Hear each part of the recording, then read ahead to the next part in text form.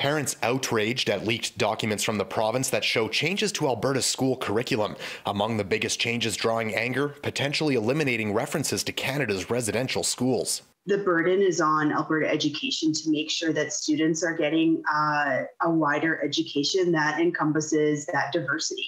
Heather Buzilla is a parent and former school teacher. She's shocked by proposed changes to the curriculum from the province, explaining that not teaching diversity now leads to problems later. You know, no diversity is just not how the world works. And I think taking away education about that and knowledge of that will lead to prejudices and racism in the future. Buzilla, not the only Alberta parent questioning the government's choices. Jennifer Newman says her kids and others are old enough to learn about Canada's problematic history.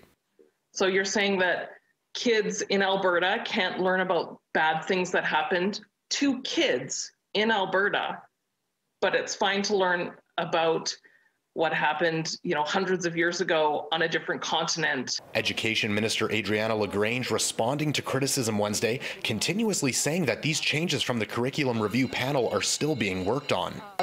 Advice is just that, it's advice. Advice is advice. Advice is just advice. Well, advice, we have a number of advisors that have provided advice to us. LaGrange later explaining that learning about residential schools was, quote, non-negotiable. As I have said numerous times, we are absolutely committed to truth and reconciliation and to ensuring that the truth about residential schools, about that content, is in our K-6 curriculum. NDP education critic Sarah Hoffman doesn't believe that, saying the minister has promised a lot of things that were later walked back on. I also heard the minister say at the beginning of the pandemic that funding would be kept in place. They cut $128 million within a couple of weeks.